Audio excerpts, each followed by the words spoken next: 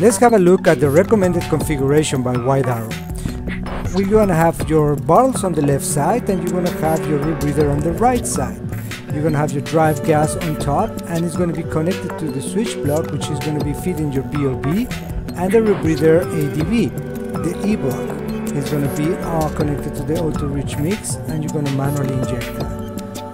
The BOB allows you to switch from rebreather to open circuit without removing the piece of your mouth. However, if you need to, you should have a second stage connected to your drive gas so that you can switch into open circuit at any time. You clip that normally on your right chest D-ring so you have immediately access when you need it, and you can even share gas with that.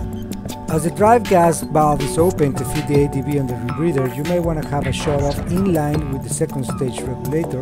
That way you don't lose any gas. When you go back to BOB, to make sure that you excel first and then you make the switch. It can be done very easily with just one hand movement.